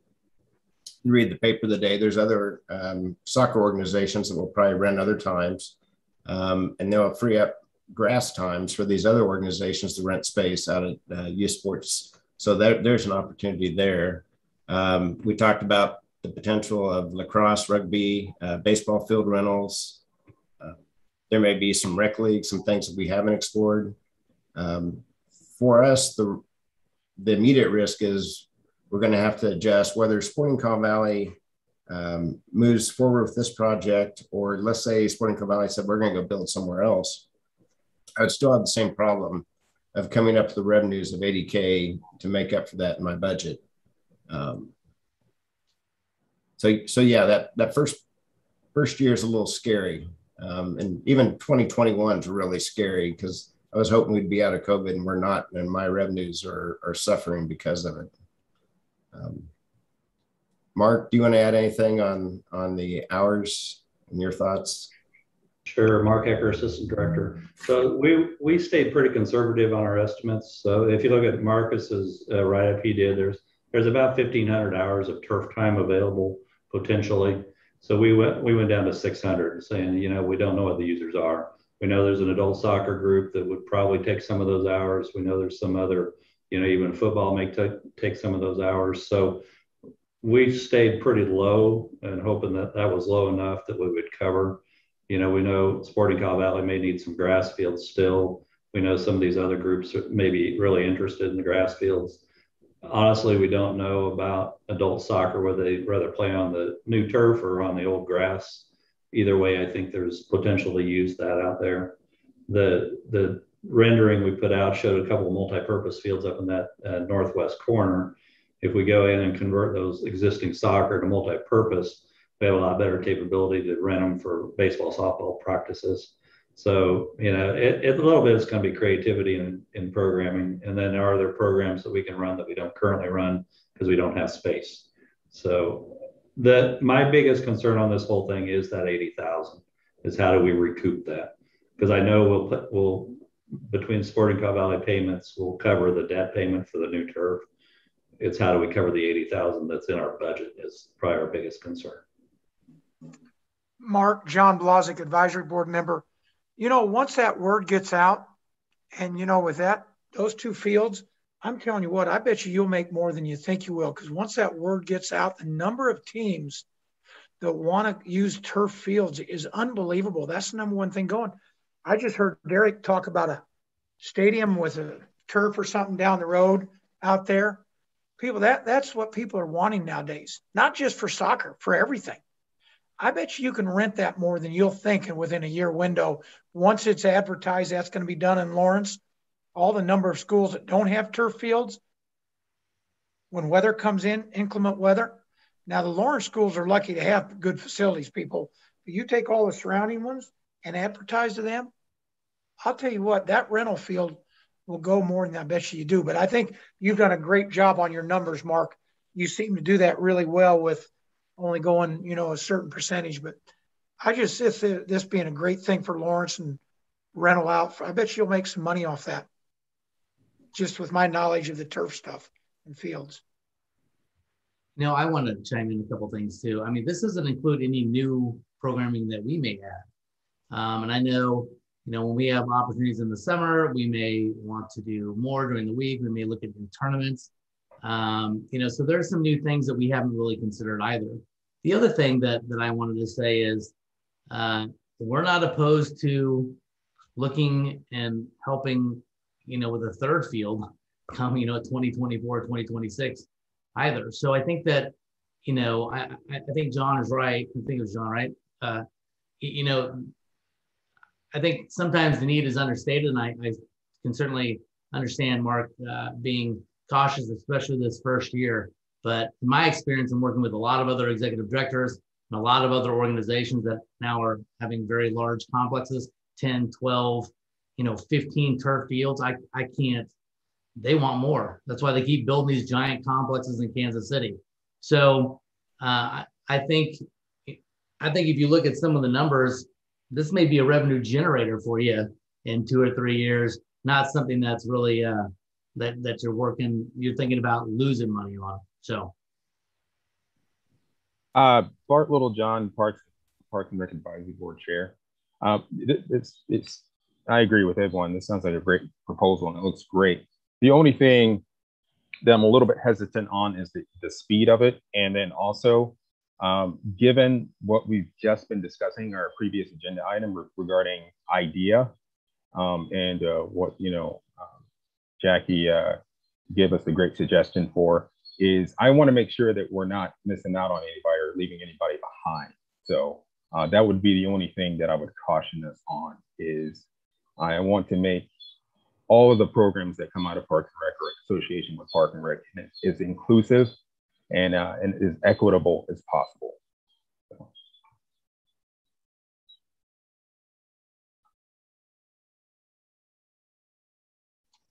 This is John Nalbandian, board member.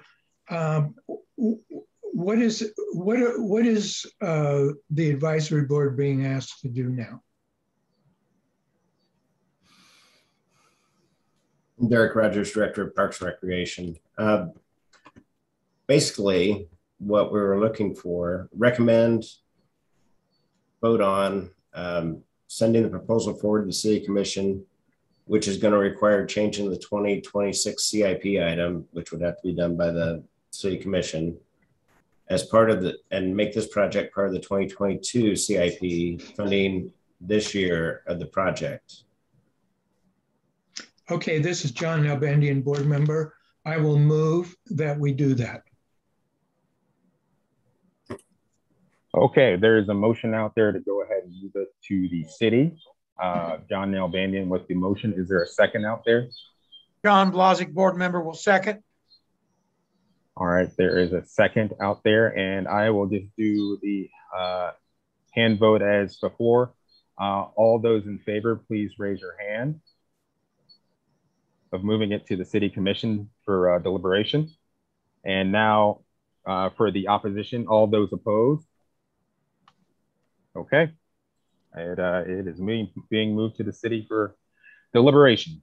So I'm sorry, guys. I don't hope your hopes weren't up. We are not wouldn't be the decider of this thing. That is a lot of money, and I don't know if I'd want to write that check. So I'm glad that the City Commission will have the opportunity to go ahead and look after it. But thank you for putting that forward to us. And it's, as everybody said, I mean, I think it'll be a great benefit to the community, and we just have to make sure that we can, you know, look at all the parameters of it, and hopefully the city will be able to go ahead and look at it and deliberate. So, does anybody have any further comment on this?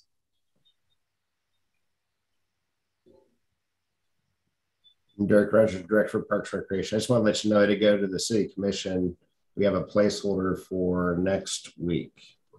So we'll try to get it there and see what we can do. Okay. Yeah, thank you guys for the proposal. It was very detailed. Bart? Yeah. This is John Blozick. Derek, let me ask you, do we need to have anybody, because if we need somebody from the advisory board to go to the city commission, and I would be happy to talk about the importance of this facility, just with my educational background and number of kids that this would involve. Do we need anybody there? Derek Rogers, Director of Parks Recreation. I'd say it never hurts on any agenda item, and with Zoom, it's really easy to be there and not have to go in person. What day is that, Derek? Tuesday, September 21st, I believe. I don't have my calendar up in front of me. I'm pretty sure that's the date. 5:30? Yes. If somebody would send me a Zoom, I would be happy to, unless somebody else wants, if Bart wants to do it, or Brandon wants to do it, or Valerie wants to do it, Val, somebody else, but I'd be happy to offer to be on that Zoom call for these people. Yeah, I think any one of us can do it, John. It's just that we wouldn't be speaking for the board when we do it. We would be speaking for ourselves. So, but any one of us can do it. Okay. So, that's the only thing. This is Marilyn Hull, board member. I think actually if the board voted, we could have a representative speak on our behalf. We've done that before. Oh, okay. Yes, that is correct, Marilyn. Roger Steinbrock, marketing supervisor. And usually it's either the chair or the vice chair that have done that. But if they can't, then some other board member could do that as well.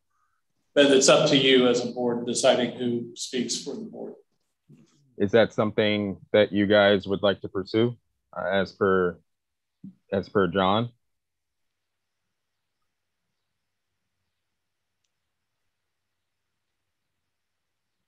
Can we also, if he wasn't elected by you all, have him speak on our behalf?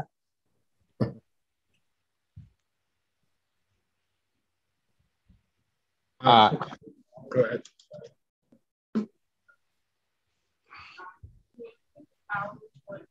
So, Derek, I'm not sure on that part.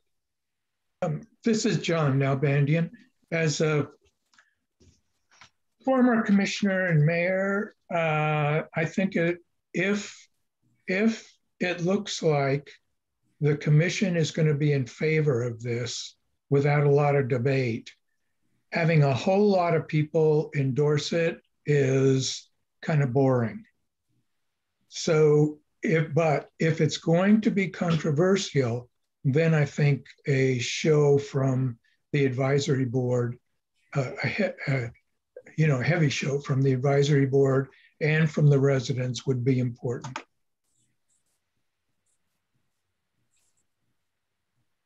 Derek, do you have any sense of whether this is controversial? Derek Rogers, Director of Parks and Recreation. I think it would be wise to have a representative from the board there. It could be if you look at our budgets. One of the things that was mentioned was, are we prioritizing one user group over another user group? We're looking at a $20 million shortfall in 2024. And speaking from a Parks and Rec advisory board or Parks and Rec department, yeah, I look at our revenues. We're still in 2021 revenues are tanking, and who knows where we'll be in 2022. So budgets, from my perspective, will continue to be something that I will continue to work on and worry about until we can make it through the next few years. It may or may not be controversial. The CIP committee, again, took a neutrality stance and said this truly is a city commission decision if they want to reprioritize the CIP, a budget they just approved. So I think on that aspect, it could be a little controversial.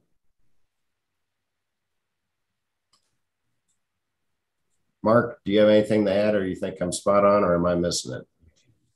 No, I think you're accurate. I think the biggest conversation will be the change of the CIP. I think most everyone who's listened to the proposal agrees it's a good idea. It's just a matter of prioritizing it up against other city initiatives. Sorry, Mark Hecker, Assistant Director, Parks and Rec. This is John Nalbandian, board member. Do you have any sense of whether the finance director and the city manager are going to endorse this? Derek Rogers, Director of Parks and Recreation. The city manager and Jeremy Wilmoth, finance director, have been involved, and we all agree that this is a great opportunity, and turf for our committee members would be a great thing. So we've all been supportive of the initiative. So then I think it would be very important for the finance director to speak to this issue.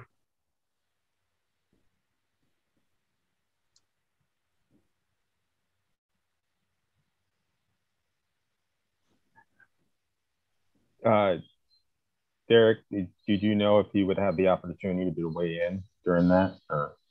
Derek Rogers, Director of Parks and Recreation. There's no doubt in my mind that Jeremy will probably weigh in, and the city manager will probably weigh in. I see this as a level of project and touching the CIP process that there'll be a lot of weigh in on it, just on that alone.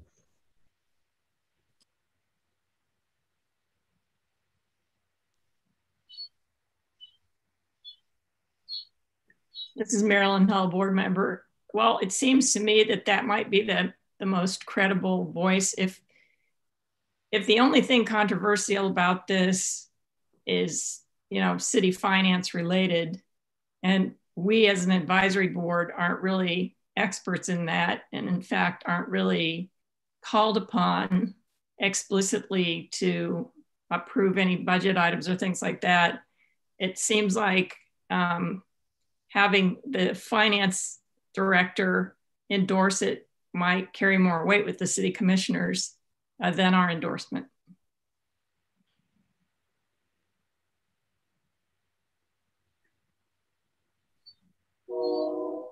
And I'm sorry, I apologize. I got some stuff going on here, Derek. What meeting would that be scheduled for again? Just my own edification.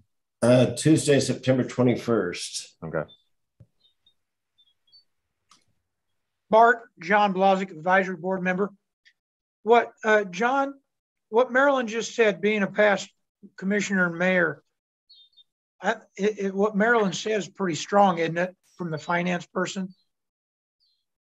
Yeah, that's what I'm getting. That's the sense I'm getting from Derek and John Nalbandian and okay. Marilyn is that if the finance since it's going to take an adjustment of the CIP that is currently scheduled for 5 years from now for this project and moving it up, what he says, I think, is probably the heavy hand in this conversation.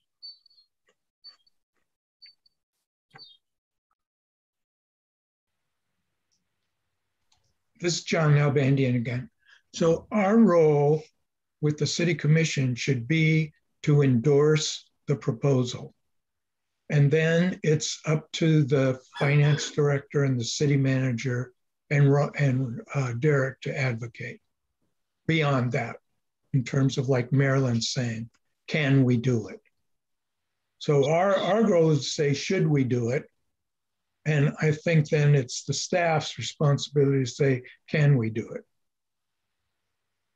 I would agree, John. It seems like from all of us commenting on this, and nobody really has any, problems with the proposal itself. It's just making sure that, one, the timing fits, and two, other things around it fit in terms of making sure that it fits with our strategic plan.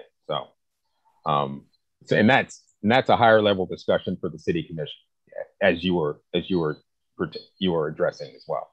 So I think you're correct. Derek Rogers, Director of Parks and Recreation. From the city CIP committee position, they took the neutrality position of no opinion, just based on the timing, because they do have the project in the CIP, which was approved for 2026. So I think that truly is where it belongs, at the commission level for the decision, just like we thought it was definitely worth bringing to the advisory board before going to the commission.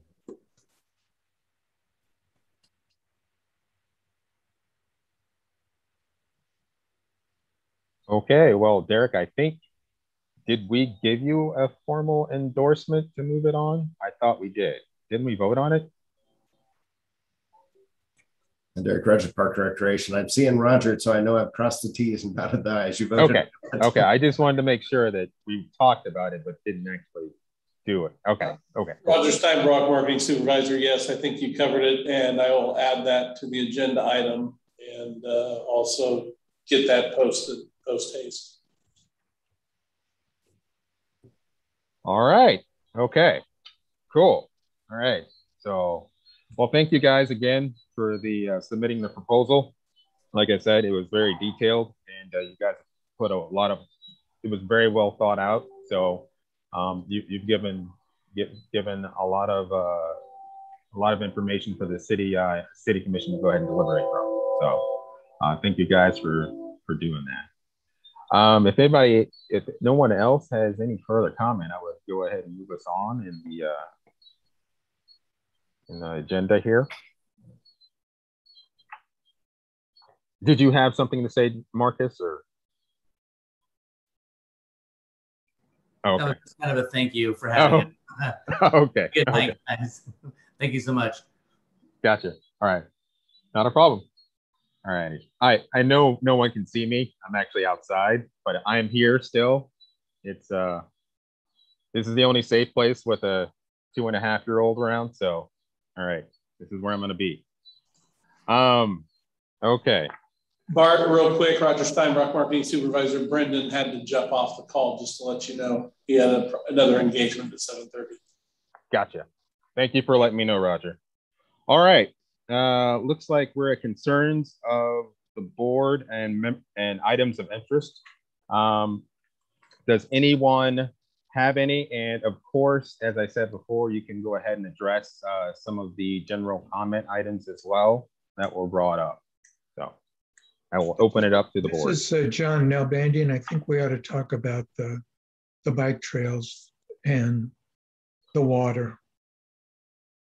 Derek, what I know you guys have been dealing with this probably for years.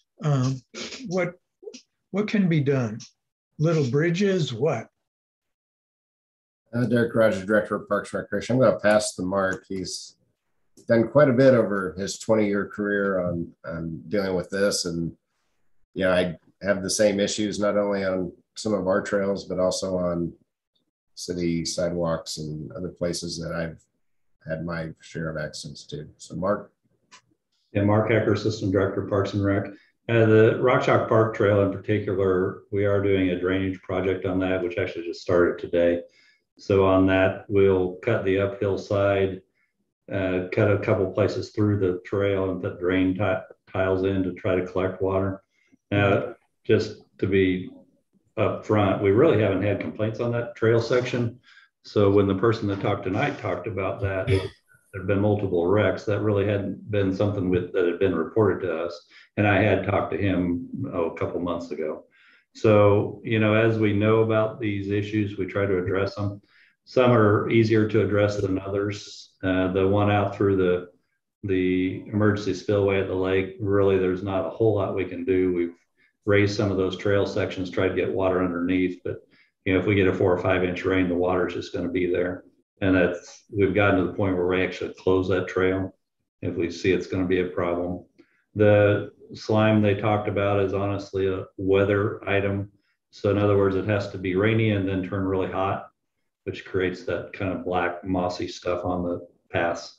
You know, if it's 95% of the time it rains in the spring and the water goes across, it's not a problem. It's usually midsummer when we get the biggest slick spots. So again, we address them as we know about them and try to do our best. There's a lot of trails around. This is John Nalbandian, board member again. The bike trail at Louisiana Street, you know, when it rains there, you know, it's almost like really impassable. It would really be helpful if, like at Iowa Street, there could be some sort of, not at Iowa Street, I mean at, what is that, Michigan Street? Whatever that, up at the top of the hill where the Baker Wetlands office is, you know, up there where you go downhill then to the Louisiana. If there could be something, a temporary sign there that says, you know, it's unpassable at Louisiana Street, so that we don't end up riding our bikes down there and having to ride back. And Mark Eckers, I think we try to address those type of situations. The problem is they change so quickly. So if we have that little quick 3-inch rain thing, they flood out, and then, you know, within a half hour, they're back to open again. Oh. We do the best we can, but people get mad at us either way. If we have it closed and it's passable, then they get upset. Yeah, right. So yeah, it's an ongoing problem, especially when you get these big rains that we've been getting. It seems like this last year and a half, where, you know, just dump 2 inches at a time. Derek Rogers, Director for Parks Recreation. I'm just going to say, John, sometimes when that stretch of the Baker Wetlands Trail, some of it's county, some of it's city, and I need to check the map again. I know exactly what you're talking about, because there's times I probably shouldn't bike through it, but I have fish swimming through my spokes just because I want to get through. But yeah, you're right. That is an area that we need to keep an eye on, and signage would help. This is Pat Phillips, board member. I'm an avid biker that also has gone through that water area. And I know that, you know, that's been an ongoing problem. And I know it could be costly, but in the future, could there ever be a thought of doing a bridge over to not even deal with that wetland? Because, you know, it's built on water. So just a thought, and I know it's a costly one. We're just trying to get the loop attached, but maybe down the line, that could be a grant that possibly we get to have a bridge to go over. Jackie Becker, if not a bridge, which is a way better idea than what I'm going to recommend. I was curious if we have any cameras out there. So is there a way that if we had video on that area, that both the area by Haskell, and then when you're coming down from the west side, there could be some kind of light that goes off. So when you're on your bike, you see the light go off at those corners, you kind of know not to turn and keep going because you can't get through. Again, I don't know how costly that would be either, but just another suggestion. Like that.